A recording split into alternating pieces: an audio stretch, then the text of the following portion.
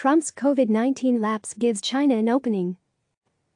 Charles A. Kupchan is Professor of International Affairs at Georgetown University and Senior Fellow at the Council on Foreign Relations. He served in the Obama administration as Special Assistant to the President on the National Security Council from 2014 to 2017 and is the author of the forthcoming book Isolationism, a history of America's efforts to shield itself from the world. The opinions expressed here are his own. Read more opinion at CNN. Americans know all too well the adverse impact of the COVID-19 pandemic right here at home. The lost lives, the gravely ill, the overwhelmed hospitals, the severe economic downturn and spiking numbers of unemployed, the social isolation. But they should also recognize that the pandemic is doing significant harm to the nation's influence and image abroad. Countries around the world still look to the United States to provide global leadership. When it comes to COVID-19, however, Washington has been missing in action, dealing the United States a self-inflicted wound. After the Ebola crisis broke out in 2014, the Obama administration jumped to it, turning to international teamwork to contain and stamp out the epidemic. In contrast, the Trump administration has been egregiously slow off the mark not only in preparing for and responding to the pandemic at home, but also in coordinating an international response. The absence of U.S. leadership has taken a particular toll on relations with America's traditional allies in Europe. Transatlantic relations have been strained ever since Trump took office.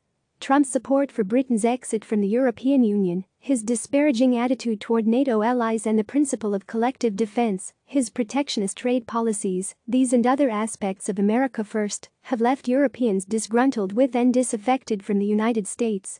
Then came COVID-19. After weeks of downplaying the virus, Trump in early March finally grew alarmed as the spread of the disease led to a plunge in the U.S. stock market. On March 11, Trump announced sweeping restrictions on travel for most of Europe without providing advance warning to his European counterparts. The European Union's co-presidents issued a response that did not hide their pique. The coronavirus is a global crisis, not limited to any continent, and it requires cooperation rather than unilateral action. The European Union disapproves of the fact that the U.S. decision to impose a travel ban was taken unilaterally and without consultation. When the virus's dangerous potential became readily apparent in January, Trump should have immediately led an international effort to procure, allocate, and distribute needed medical equipment, to generate and share best practices on testing and isolation, and to advance the preparedness of lower-income communities in countries that are likely to be particularly hard hit. Instead, it was not until March 16, months too late, that Trump participated in a video conference to discuss the pandemic with the leaders of the G7, a grouping of the world's leading democracies.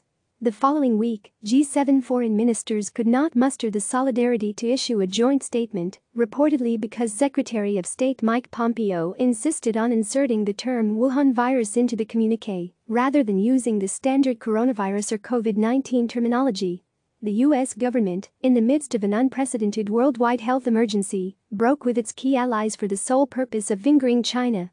Pompeo may be so keen to score points against Beijing precisely because China so far has the upper hand when it comes to public perceptions of international efforts to handle the pandemic, especially in Europe. COVID-19 has admittedly hit Beijing with a significant image problem. Wuhan was ground zero for the virus, and the Chinese government initially suppressed information about its spread and severity. But Beijing has already succeeded in putting forward a different face. The same week that Trump announced his travel restrictions on Europeans, the Chinese sent a plane load of medical supplies to Italy.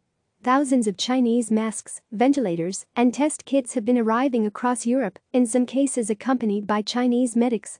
Such assistance may be part of a Chinese charm offensive, but the bottom line is that China is stepping up for Europe at a time when the United States is nowhere to be found.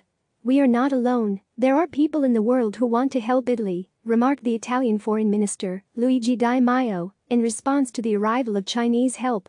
China's medical assistance to Europe builds on Beijing's ongoing efforts to woo the continent through its Belt and Road Initiative, which entails massive Chinese investment in infrastructure and the construction of new trade linkages that span Eurasia.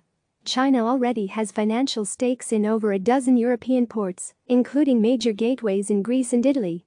The allure of deeper ties to Asia's markets is pulling Europeans eastward. The Chinese are waiting for Europe with open arms at the same time that the United States is pushing Europeans away from the close partnership with America, that has served both sides of the Atlantic so well since the 1940s. Trump's bumbling response to the pandemic is only expediting this trend. Europe's geopolitical realignment is still in its early stages, and a definitive break with the United States is by no means foreordained. Europeans still look to the United States, not China, as their partner of choice. Indeed, they are hoping and praying that Trump is a one-term president and that whoever comes next reclaims the mantle of international leadership and teamwork. The outcome of the November election may well determine the fate of the transatlantic partnership. Even as they cope with a dire emergency at home, Americans should keep in mind that they need friends abroad. Otherwise, when this pandemic abates and Americans welcome the end of social distancing, they will nonetheless find the United States a very lonely country in the world. Click subscribe to receive the latest news.